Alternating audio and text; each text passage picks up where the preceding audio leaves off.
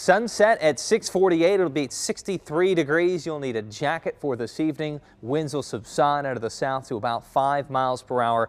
Lows tomorrow morning, I don't think they're going to be as low as this morning. Few locations got into the 30s. Tomorrow morning, I think we'll all stay above 40 degrees. We'll call it about 45 to 48 degrees. So it still will be chilly in the morning. You'll need a jacket. Another nice rebound tomorrow afternoon. We'll have sunshine in the morning, and then we'll have changes tomorrow afternoon, tomorrow evening. We'll still make it above 70 here in Kansas City. Here are those changes. You're going to notice it in the sky tomorrow. Sunshine to start on the chilly side. Then we'll make it to 72 degrees in the afternoon with a partly to mostly cloudy sky. There's a really small storm system that's going to be zipping through on Monday. We're going to start to notice the effects of that storm system tomorrow in the form of increased cloud cover.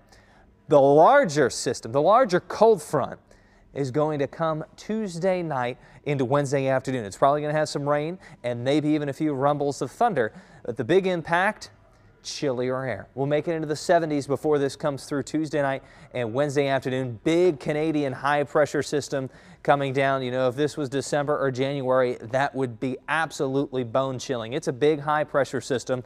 Here's how the numbers will shape up. These will be highs Wednesday afternoon, 40s in the blue for Kansas City, eastern Kansas, western Missouri. See that green color? So it'll be 50s and 60s for high temperatures on Wednesday.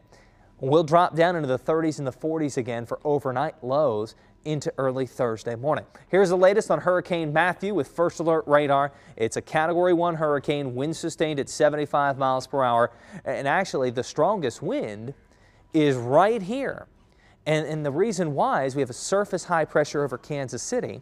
You've got this low pressure here, so you have a really tight pressure gradient on the west side of Matthew, and that's ramping up the wind on the west side of this hurricane. Myrtle Beach has wind gusts over 70 miles per hour. Winds in through this area from Cape Fear out to Morehead City, gusting 30, 40, 50 miles an hour. The eye is just off of Cape Fear, south of Wilmington, and that's steadily going to move off to the east. They have torrential rainfall, historic flooding, both from a rain standpoint and a river standpoint, and coastal surge to boot. This is where Matthew is going to go. By Sunday into early Monday, it's off the eastern seaboard, and it might hook shot back around into the Bahamas, but you notice, the wind's decreasing, that storm decreasing in intensity as it possibly makes a run at the Bahamas later next week. So there's our cold front coming in Tuesday night into Wednesday. Rain, few thunderstorm chances, and much chillier air.